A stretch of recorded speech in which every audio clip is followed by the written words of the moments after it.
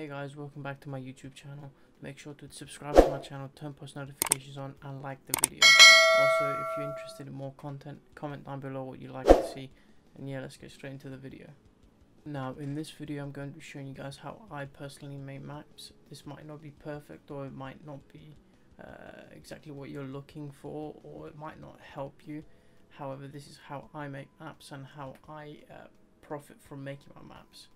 And yeah, let's get straight to it. As you can see in the video, I start off by creating a little map layout using Paint, or you can use Photoshop or whatever. I tend to use Paint because, you know, it's just fast, quick and easy. I don't need it to be anything detailed. I begin by, you know, sketching out like where the structures are going to be. I tend to label where arches are going to be, stairs, little stuff like that. I tend to create different type of routes for the player to maneuver through. I tend to keep certain areas open or whatever, depending on what you want the map to be like, or what you want to achieve essentially from this map. I also tend to color code where I want my arches, where I want my stairs, where I want, like, for example, water or something, which comes in handy later on in case I forget.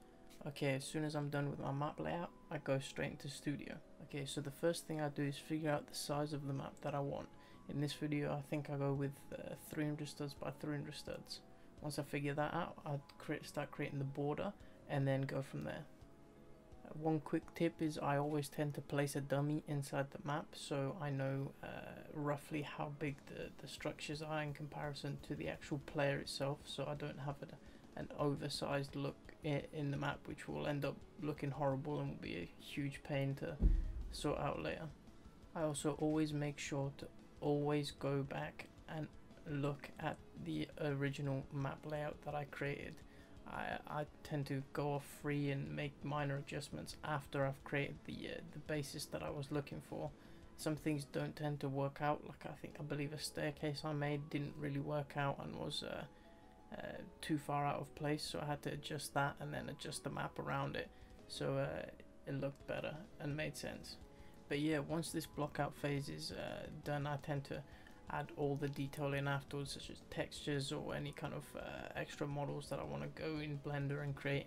I'm not going to show that in this video because it's going to take a really long time. But anyways, I hope you guys enjoyed this video. Make sure to subscribe to my channel, turn post notifications on, and like the video. And that's it from me. Peace.